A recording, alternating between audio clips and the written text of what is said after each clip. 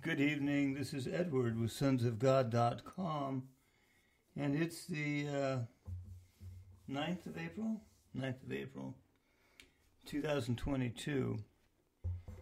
We're going to take a stab at something that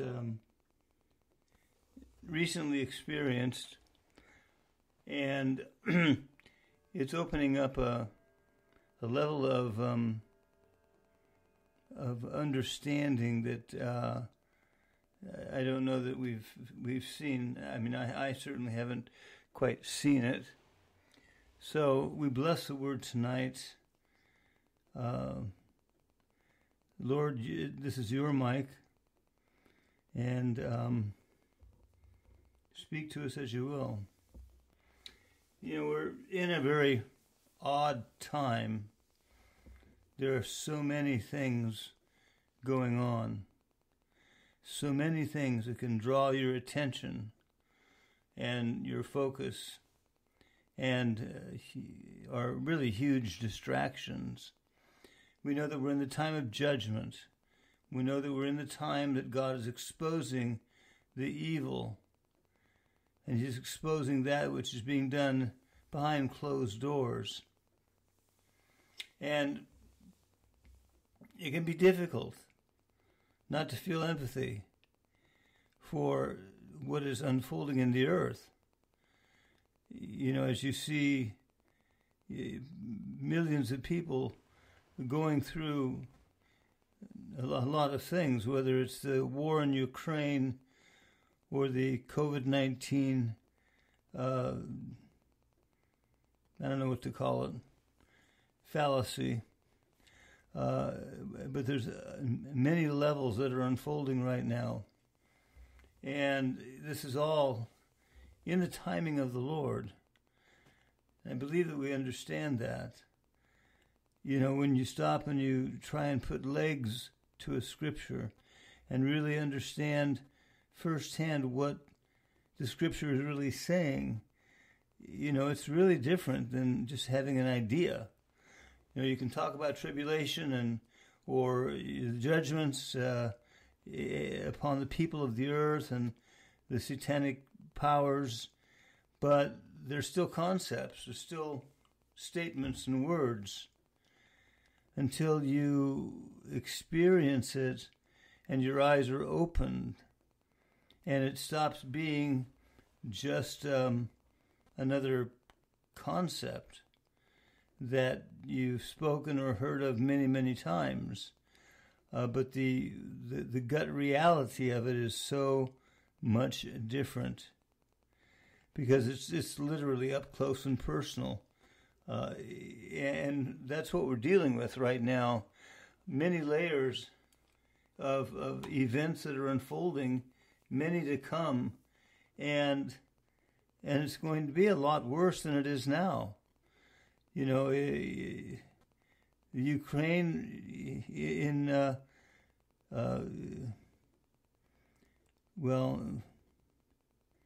in proportion is really a very small thing of what is going to happen and what is really beginning to unfold. So it's just we have to be careful not to get too caught up, and we have to be careful to let things run their course, unless the Lord speaks specifically and said, you know, I want you to prophesy against this or prophesy against that. Otherwise,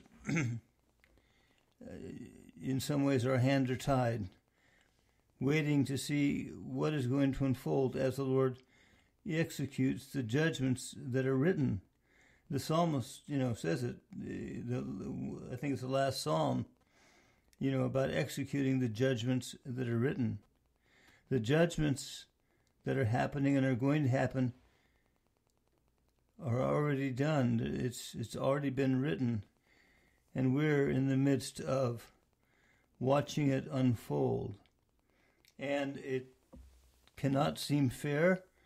It can, you know, it just doesn't, you know, seem fair, or the whole idea of God is love, and yet you see the massive devastation that's just beginning. And I have seen what is coming from what the Lord has revealed to us over the year, and it's going to be, so much worse. But it's during this climate of upheaval that the kingdom is being born, and that the sons of God are being born. It's the birthing of the sons. It's the birthing of the kingdom. And of course it will come, in a time of great duress and chaos, which is where we are, a time of great deception. Until you look at something and you honestly, unless you have revelation, you cannot pin your hat and say, well, this is what's happening. This is what the news said. This is what I saw a picture of. And not realize that perhaps some of it's true, perhaps a lot of it's manipulated, but you can't trust in what your eyes see or the conclusion your mind comes to, because that's part of the manipulation that's going on. So with that said, we just keep an open mind before the Lord, so that as is needed, God can reveal, what is happening, perhaps why it is happening. And because, like I said, there's many levels that overlap during this time, many levels of reality, from the world of spirit and the world of the natural. Things are not what they appear, and that's just how it has been. But what we want to talk about tonight has to do with I think it's in the book of Peter. Let's see here. Let me find it. If not, I'll just randomly quote it.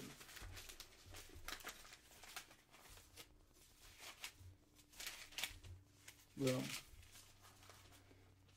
I had it marked, but you know what? It's okay. We've quoted it so many times. But in the book of Peter, it talks about God's calling upon the sons during this time, and that he's chosen a people for his own possession, and that this is the time where God is sanctifying the sons, purifying them, making them blameless, spirit, soul, and body, at the coming of the Lord.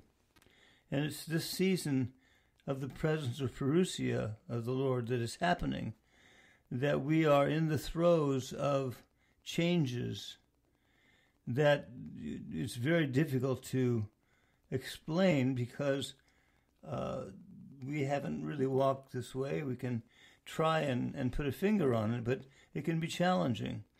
And we've had a tendency, as I was telling Ann, to listen to scriptures and form a concept of what they think, an idea, and that's about as far as it goes, unless God brings you into an experience of that scripture where it ceases to be letters on a page, but it begins to become something that has taken up root and residence within you.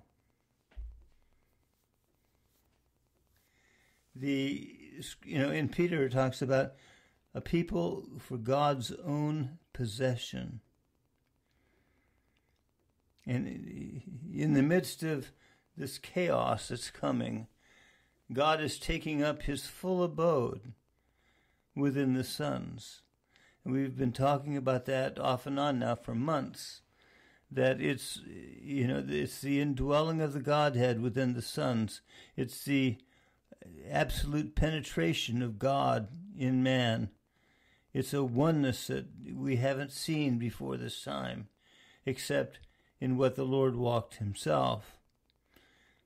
And that level of experience or oneness is beginning to take hold within the hearts of God's people.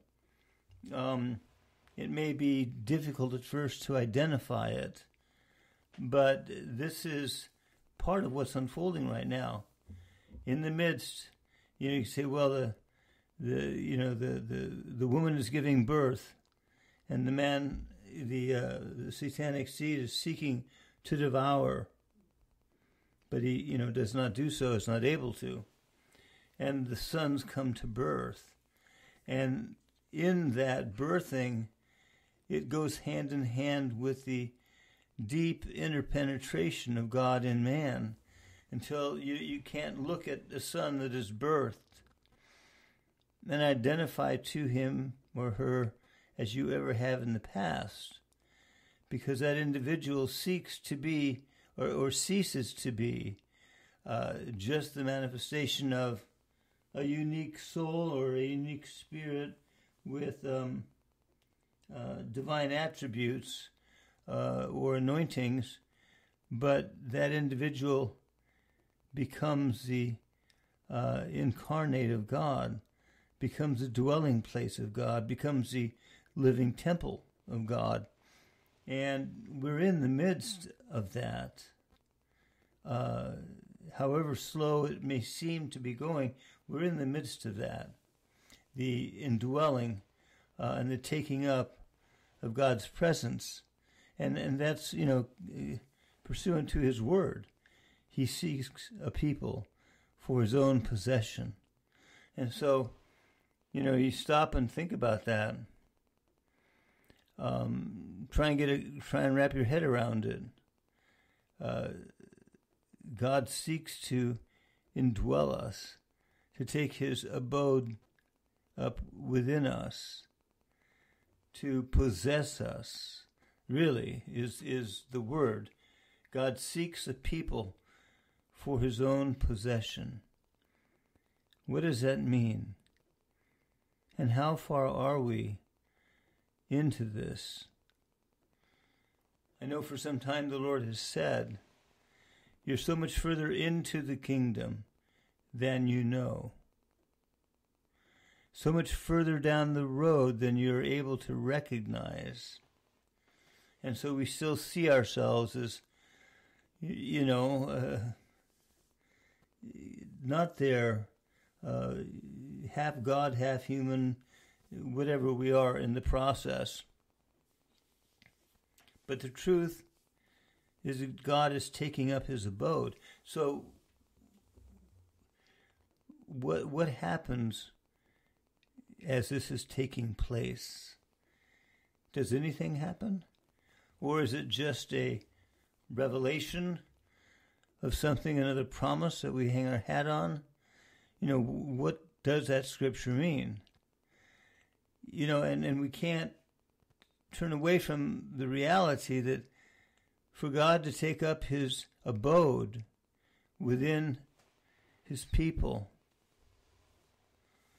his chosen royal priesthood, has a great deal of meaning during this time in the earth. It's more than just having your eyes opened. It's more than beginning to understand more and get more revelation and more leading. It has to do with the total possession of God's sons by the Father himself.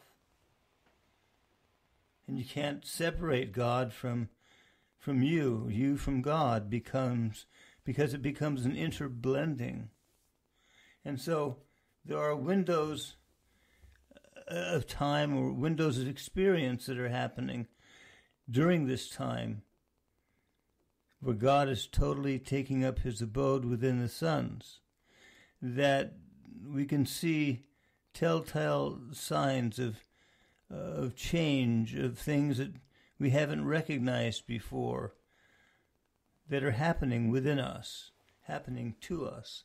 And it's something that we need to be reaching in for and to be expecting.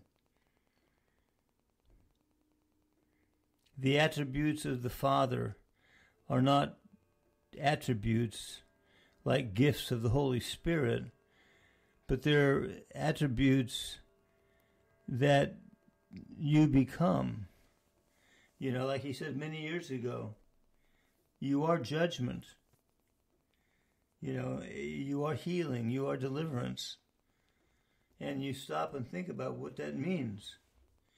You know, what did I do to become healing, to become judgment? Is that like a church age gift of the Spirit? Now you have gift of healings, you have gift of tongues, and all the various gifts that came during the church age. Not at all, because in the day of the kingdom, it's the day of Spirit. And the change that's happening within the sons is permanent. And it has everything to do with the indwelling of the Father. And they're like signposts along the way of how close you're becoming in this transition from soul to spirit. When you think of the attributes of the Father, you have to think in terms of what you're becoming, because you're becoming those very attributes, not necessarily by virtue of the work of the cross or anything else, but only by virtue of the fact that he has chosen to take up his abode within you. And as he does, you're changing, we're changing.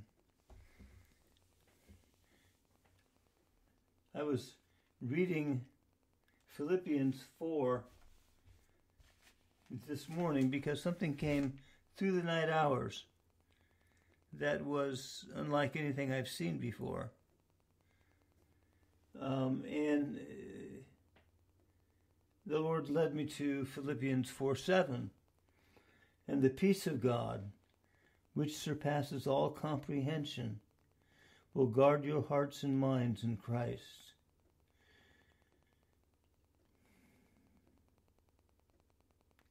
And I began to understand that in this transition, where God begins to take up his abode, your body is changing with that. It has to change. Your awareness is changing. Your eyes are opening. Things are changing. And it's important that we expect and anticipate, because we don't know exactly how it's all going to manifest. I can say this morning, I awoke around 2, and I immediately was aware of the presence of God within me, but it manifested differently because there was this wave of peace that overshadowed me. And it was more than just feeling the peace of God, but it was feeling his presence. And one of the many aspects that we will discover in this total possession that is happening. It wasn't just I feel peace about everything. The world's in chaos. Everything is in chaos. And then all of a sudden, a wave of peace comes over you. And, everything goes back into proper perspective. This was different because it was the presence of God. It was the overlapping for the sake of a better word, where all of a sudden you realize this process that we've been in the takeover, the great takeover as we've called it, where God is taking over his sons, where he is beginning to totally possess them, is further in the process and in play right now than we understand. And there's going to be more and more experiences as we push deeper in that will be a signpost, if you will, of how deeply the presence of God has taken up his abode within the sons. You know, how do you measure it? It's difficult to measure unless you're really aware of the indwelling that is happening.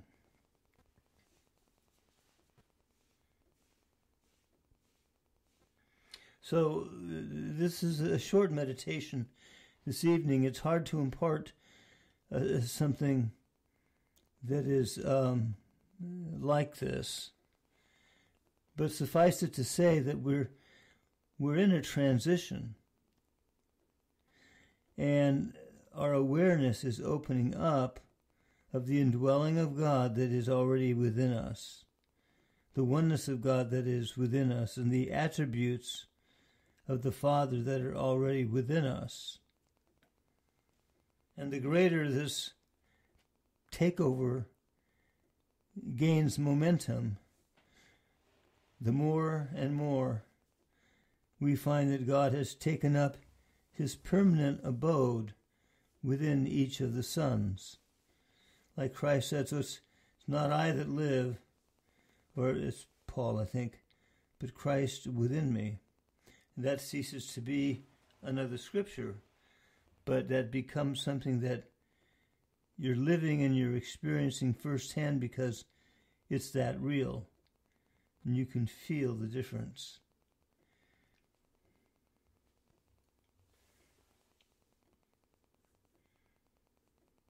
The Lord has many different ways of confirming what he's doing and where he's at within each of God, each of his people. Different ones are at different places in their maturing, in their growth, and in their laying aside of the carnal mind and, the Adamic nature. But we should be expecting a lot more in the appearances of God, because this is the window of time where the word has come to speak about the days of the parousia, to speak about the time when God fully takes up his abode in a people. And we'll see. I mean, this was prophesied to come many years ago, that during the times of judgment will be the release of the sons. It will be a time of judgment upon that which is fed off their lives. And that which is fed off of your life is being brought under judgment. The world scene is intensifying. But we don't want to get too caught up in what's going on, because what you see is not what is. Is there judgment in the earth? Yes. Are people dying? Yes. Will many more die? Yes. But what is God doing? He is bringing forth his sons. And incrementally, they're changing.